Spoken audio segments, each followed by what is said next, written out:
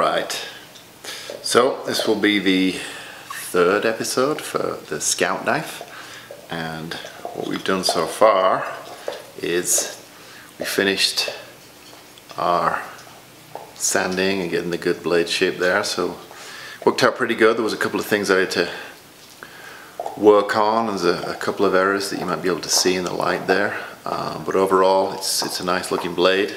I already started putting a little bit of an edge on it, so we'll just have to sharpen it in the final pieces. Well, what we'll be doing next is taking what they call scales. So we put that on the side of the blade and then we shape it. So you might see it better on this side. So once we've fastened it on, you can see we'll just sand this around there and start making the blade. And then these pins that you see, these holes here, we'll put little brass pins through there, and that'll hold the blade. There'll be two sides of the wood here, one on this side and one on this side, and then we'll shape that and start getting that fitted. So that's what we'll be working on today.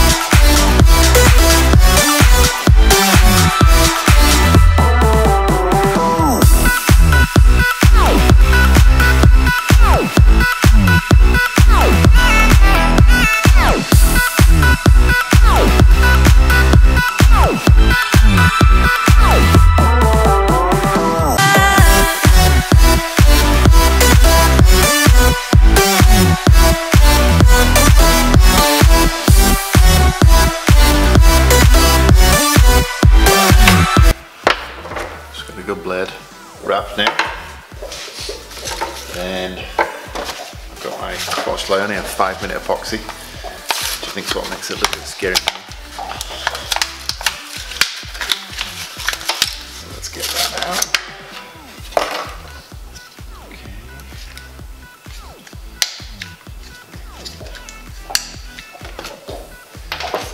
A stirring stick.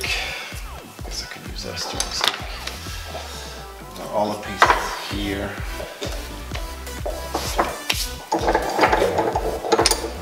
Clamp ready to hold it.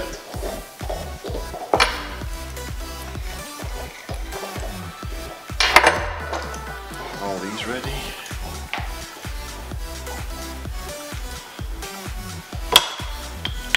Check if I got enough room.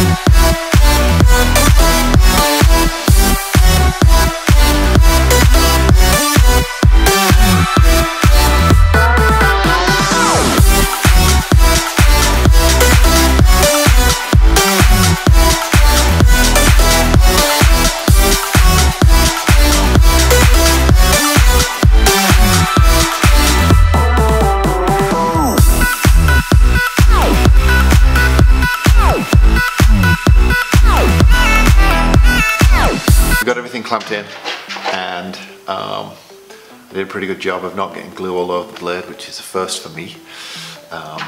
So we'll leave this to dry now overnight, or at least for the rest of the day here. Let that epoxy set, and then from there, obviously we take the clamps off, and then we can start working through the sanding and shaping of the handle. So we'll leave that to dry.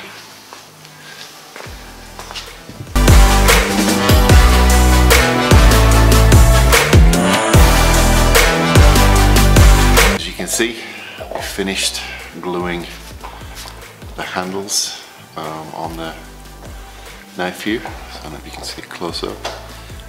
Put lots of glue on there, and then those brass pins that we've been talking about gone all the way through.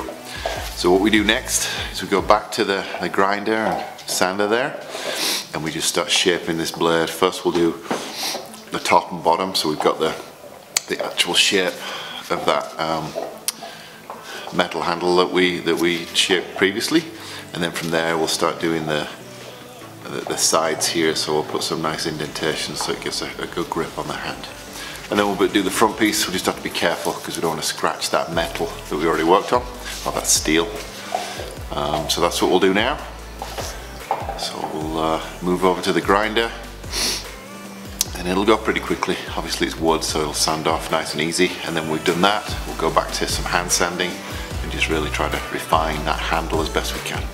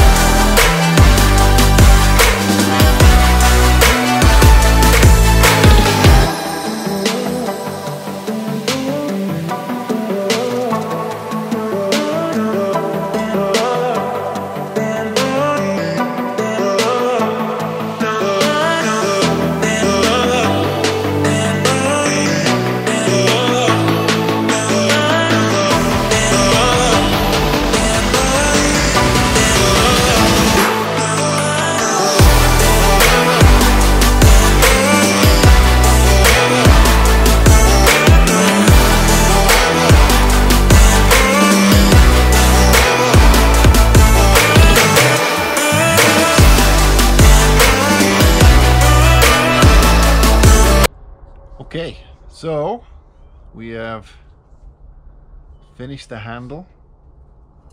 I might put another layer of oil on that just to smooth it out a little bit. But now we're going to start doing the sharpening.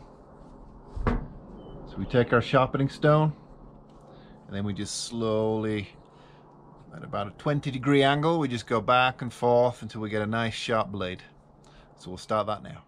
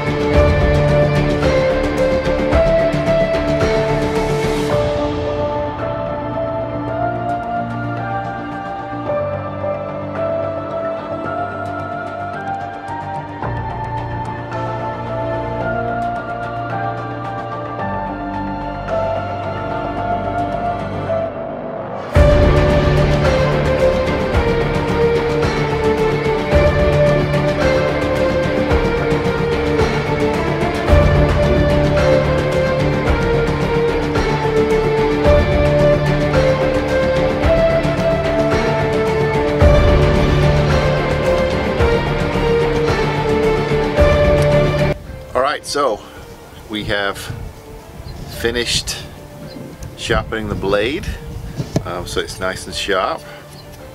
So what we'll do now is we'll do some little tests just to make sure it is sharp enough. So we'll do a paper cut and some other things. That might be fun to watch. And then from there, I might do a little bit more work on the handle just to maybe pre-oil it, just make sure it's nice and sealed. And then from there we'd then make the, I usually make leather sheaths for these, so we'll do that next. But for today, we'll just make sure this blade's nice and sharp and do some fun tests with it. So let's go do the tests.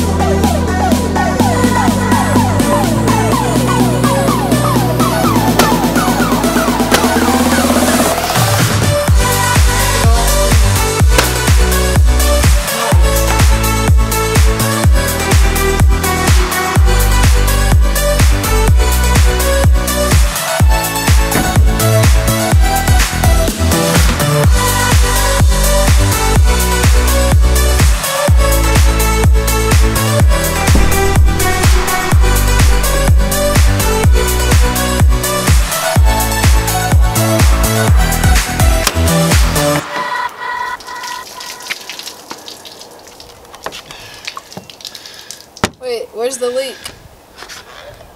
It's right there. Oh, nice. Didn't chop it off, but I got good. Yeah. So I used that water to clean the blade. There we go.